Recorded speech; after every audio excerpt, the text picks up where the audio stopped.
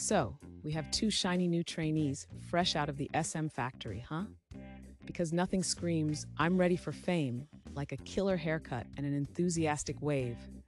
I mean, did they just graduate from the school of how to look fabulous and slightly confused? Cue the dramatic background music while they practice their I was born to be an idol poses. Being confused has never looked so good. Oh, and let's talk about their training. We've got two guys sharpening their skills like it's a Black Friday sale on vocal training sessions. Can you imagine them trying to hit all those high notes? It's like watching a cat trying to catch a laser dot. Adorable, but ultimately kind of tragic. Please, someone get them a crowdfunding page for their vocal cords because they might just need it. And don't forget the dance practice. I can see it now.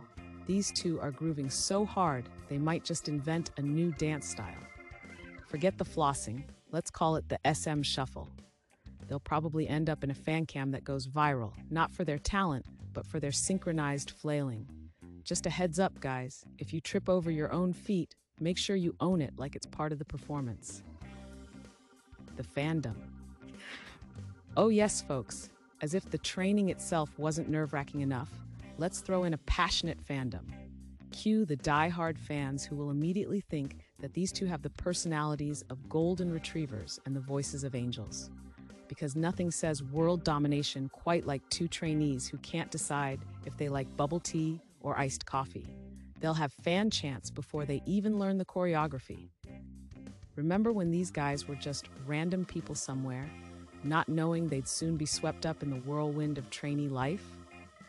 And now they have to learn how to smile brighter than the sun and how to wave like they're the royalty of a tiny, squeaky toy universe. Honestly, I can't wait for the reality show. Because let's face it, nothing beats watching them try to figure out how to put on eyeliner without looking like raccoons. And let's just take a minute to appreciate the magical world of SM trainees. They study, they sweat, and they smile, all while dreaming of that glorious debut stage. But can you picture their first awkward interview? Host, so what's your biggest fear?